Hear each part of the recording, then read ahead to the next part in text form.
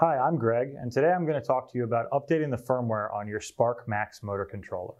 For this process, all you need is what comes with your Spark Max, a Windows computer, and a pen. So to get started, take your Spark Max out of the box. It comes with lots of different accessories, but for this process, all we're actually going to need is the motor controller itself and the included USB-C cable. The next step is actually to go to our website, and going from the Spark Max product page, at the bottom of this page there's actually a link to the Spark Max software guide. On this page you're going to be able to download firmware, our Spark Max utility, and even links to the different APIs for different programming languages. So from this step, please download the Spark Max client.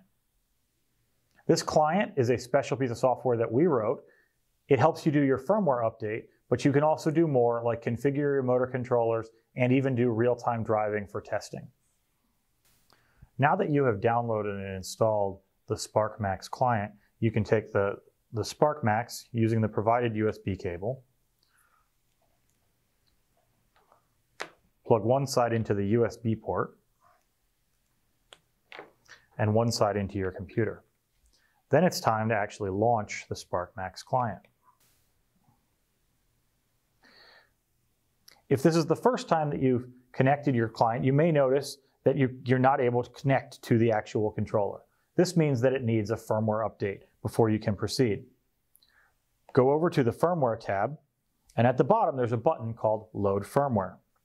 Click the Load Firmware button and select the firmware file. If you recently downloaded this software, the latest firmware file will have downloaded at the same time as well. Click this file and open it.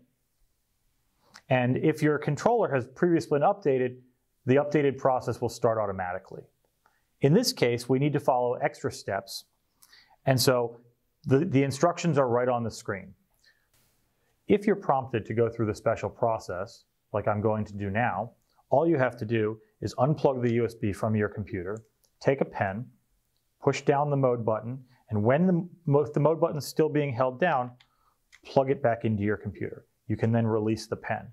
If you've done this right, you'll notice there are no lights on the Spark Max. You can then hit continue at the bottom of the firmware update page.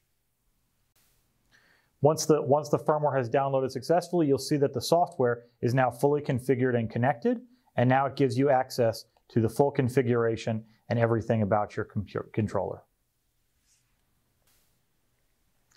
That's all it takes to update the firmware on your Spark Max motor controller. You can now unplug it and go and use it on your robot. If you've got any more questions or you're looking for software or other updates, please check out our website. Thank you.